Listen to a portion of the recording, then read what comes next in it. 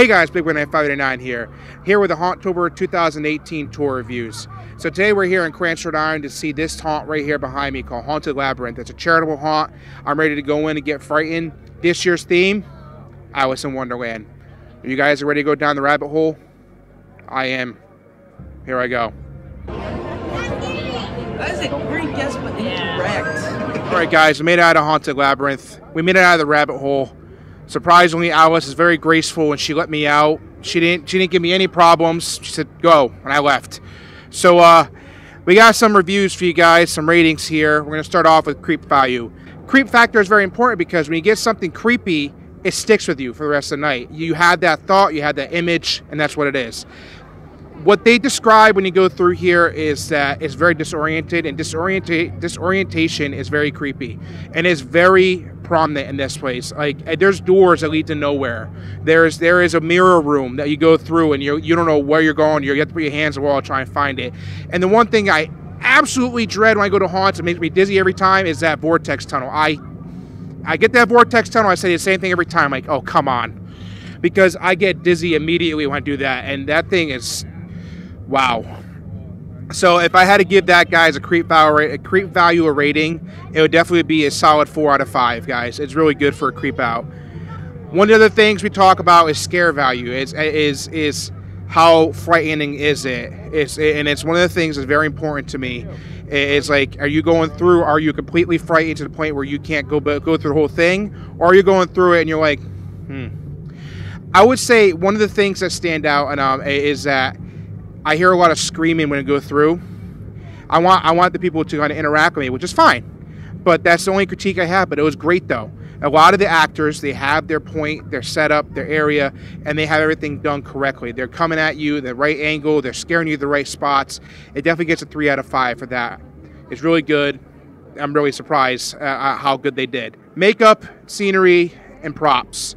That is probably one of the things that really stand out above this whole review. That scenery, everything, they're extremely detailed, especially when you go through like the scenes with the doors. Like I said, the doors like described in creep out value. The doors are really creepy because there's like 7, or I couldn't keep count. I lost count on my hands.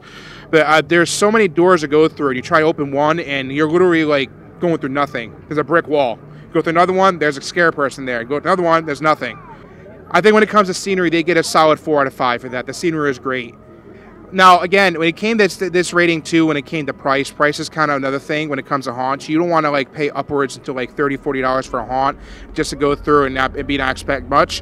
This place goes to charitable cause. It goes for charity, and I think that the price is well worth it when you go through. Even if you give more to help out the charity, it's worth it. It gets a 5 out of 5 for price. Overall rating, guys, when it comes down to it, Haunted Labyrinth is a good place to go. It's very family friendly. It's a small haunt. From what I understand, it's in a gymnasium, a basketball court. So it's built in that small area, and it's really good to see how much you put into it. I would say it gets a solid 3.5 out of 5. It's very good for a small haunt and a charitable haunt. All right, I'm here with Joe. He is the owner of Haunted Labyrinth. I'm glad to come do an interview with him because you guys have an awesome setup this year. The first time coming here, and I gotta say I'm surprised. Like, I saw Alice in Wonderland theme. I said, you know, this is one of the things I've written down on a script many times I can never put into action. You just did it for me. You put it into action. So I gotta ask, how long has your charity haunt been open for, overall? This year marks 34 years. So every year we have a specific theme. Nothing's ever repeated. So we thrive off creativity and design. Yeah, 34 years is pretty good for charitable. I imagine you guys do good for your charity, and that's lines up to the next question. What's your charity go for? What's your charity for? All proceeds benefit this Rejoice and Hope Youth Center. So throughout the year, this center is used for retreats, youth sporting. It just gives the youth a place to come and have fun throughout the year. And parishes can rent out buildings, some rooms. So one of the things I'm always curious about when I talk to different haunts is what inspiration do you draw from some of your scenes and sets when you make them? Like, what are some of the inspirations you have? So I have a team of builders. There's about 14, 15 people, and we start a meeting once a month in March. So March, April, May, June, we meet and brainstorm and design. Our very first meeting, we come up with a list of crazy ideas, and try to figure out how to implement that into an entire theme. So the inspiration is from the minds of, you know, about 15 very creative people. Yeah, inspiration is very important when it comes to haunts. Like I said, when you get multiple people coming up with ideas, it actually makes it good for the haunt, because you can have one person with an idea like, oh, what if that goes there? And someone's like, no, what if this goes here? And they're like, I like that better. That's great.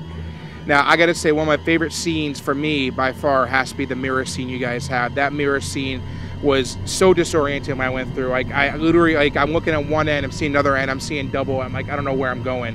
What is one of the favorite scenes this year that stands out to you? I actually like the mirror scene too, but if I had to pick a very close second, it's going to be the dark forest with all the black lights, the Jabberwocky, and those creepy rabbits. Yeah, that creepy rabbit was pretty good. He did a good role. I wasn't expecting to move at first, and he started moving. I'm like, oh, okay, well, I guess that's a live actor. All right, we'll go with that. Where do people go to volunteer to help this haunt out? So there's a permission slip you can find on our website, hauntedlabyrinth.com. You can also get it off Facebook, facebook.com/hauntedlabyrinth. You can pick them up here.